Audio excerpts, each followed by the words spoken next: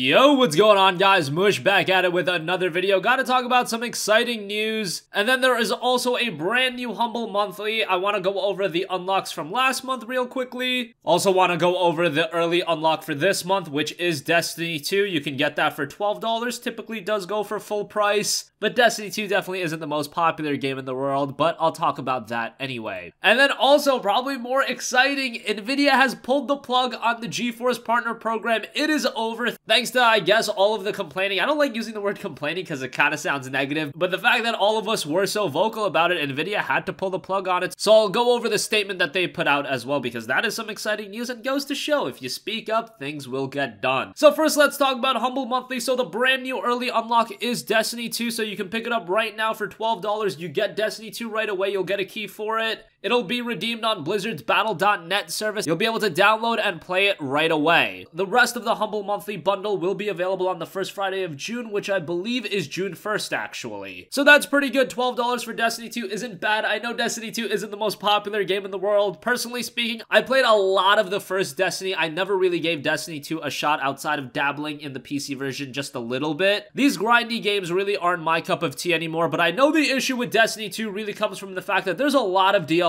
to this game, so if you really want the full Destiny 2 experience, you're gonna have to dabble into the DLC, so bear that in mind. And honestly speaking, there's probably going to be a Destiny 2 Complete Edition released down the line, so if you're not eager to play it right now, it may pay off in the future to hold off and then wait for a Destiny 2 Complete Edition if you want to play it anyway. I know for a lot of you guys, you just want to stay away from this altogether. We do have free-to-plays on PC like Warframe, but hey, at the very least, I can say that Destiny 2 is a really solid port. It runs really well on PC, so that's good. And if you do want it, I'll leave a link down below in the description box. You can check it out, and of course, if you use the link in the description box, the channel gets a little bit of a kickback, so I always appreciate that. On top of the rest of the bundle unlocking on the first Friday of next month, you also get 10% off everything in the Humble Store, and there are usually some pretty good deals available, so you get 10% added off on a lot of those great deals. Moving on from that, I also do want to go over the unlocks for the month of May. On top of Kerbal Space Program, Dead Rising 4, and Ruiner, which were the early unlocks, you also had Running with Rifles, got a 78 on Metacritic, very positive reception on Steam. Moon Hunters was actually a game given as a part of this bundle, like that game quite a bit, a 4-player cooperative RPG. Really solid art style, so that's pretty good. Crazy Machines 3 was given, Jalopy was given, NBA Playground, and then the Humble original title was Nightclub, a 2 to 4 player action platform fighting game that brings traditional fighting game elements into an unlocked freeform movement playstyle. So there you have it with that. If you did end up subscribing for the month of May, honestly not the best month, but given that it is only $12 right away, getting Dead Rising 4, Kerbal Space Program, and Ruiner was very much worth it, so you can look at all the other games as gravy. If you want to give next month a shot, link is down below in the description box. You'll get Destiny 2 for $12. Moving on from that, how about some super exciting news? NVIDIA has pulled the plug on the GeForce Partner Program. This has been one of the hot topics in the entire PC gaming world recently, and it was really NVIDIA trying to put even more of a foothold into the GPU market, but we were very vocal about it, and now it has come to pass. An official post was on the NVIDIA blog, and it states this, quote, "A lot has been said recently about our GeForce Partner Program. The rumors, conjecture, and misroutes go far beyond its intent. Rather than battling misinformation, we have decided to cancel the program. GPP had a simple goal, ensuring that gamers know what they are buying and can make a clear choice." I want to finish the blog post before I say anything, but that already irritates me, but let's finish the blog post. NVIDIA creates cutting-edge technologies for gamers. We have dedicated our lives to it. We do our work at a crazy intense level, investing billions to invent the future and ensure that amazing NVIDIA tech keeps coming. We do this work because we know gamers love it and appreciate it. Gamers want the best GPU tech. GPP was about making sure gamers who want NVIDIA tech get NVIDIA tech. With GPP, we asked our partners to brand their products in a way that would be crystal clear. The choice of GPU greatly defines a gaming platform, so the GPU brand should be clearly transparent. No substitute GPUs hidden behind a pile of techno jargon. Most partners agreed. They own their brands, and GPP didn't change that. They decide how they want to convey their product promises to gamers. Still today, we are pulling the plug on GPP to avoid any distraction from the super exciting work we're doing to bring amazing advances to PC gaming. This is a great time to be a GeForce partner and be a part of the fastest growing gaming platform in the world. The GeForce gaming platform is rich with the most advanced technology, and with GeForce experience, it's the way it's meant to be played. So that is the entire blog post. I'll leave a link to it in the description box if you want to read it for yourself. But man, that first paragraph just right away really irritates me. You know what?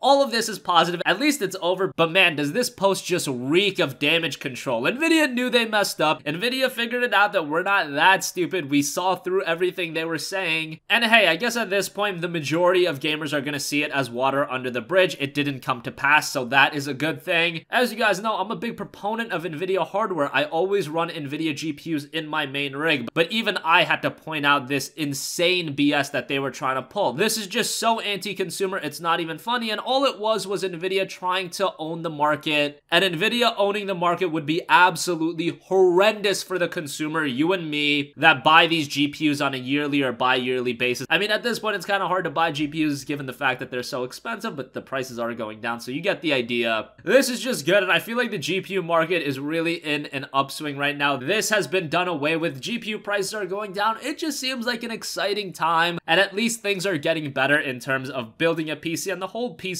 world right now, I feel like, is in an upswing. So yeah, the gamers win again. I feel like this happens quite a bit when PC gamers band together and call out BS for what it is. Things will happen, things do get done, and we win again. How about that? I feel like with this was really a united front with people against GPP. Even those of you like me that use NVIDIA hardware daily, you just saw this as complete BS, and it was pretty easy to understand what NVIDIA was trying to pull with this, how anti-consumer this really was, and it seemed like even the more ardent fanboys understood this, even though the most extreme of extreme fanboys were defending it. Yes, I did see that on Twitter. Yes, I did see that on YouTube comments. That just boggled my mind. I couldn't believe that there were people that extreme of a fanboy where they were pro GPP. That is just ridiculous to me. But hey, it's over and done with now. On to greener pastures. So that's gonna wrap up this one, guys. Let me know your thoughts in the comment section down below. Again, if you want to check out Destiny 2, it's a part of the Humble Monthly, and it is the early unlock for the month of June. The rest of the bundle will be unlocked on June 1st. You can check Destiny 2 out right now for $12. Also, I really want to hear you guys' thoughts on NVIDIA ending the GeForce Partner Program. Pretty exciting stuff. Always be vocal on the side that is pro-consumer, because that is how you are going to get the best product possible for the lowest price possible. That's gonna wrap up this one, guys. I'll catch you in the next one. Peace out.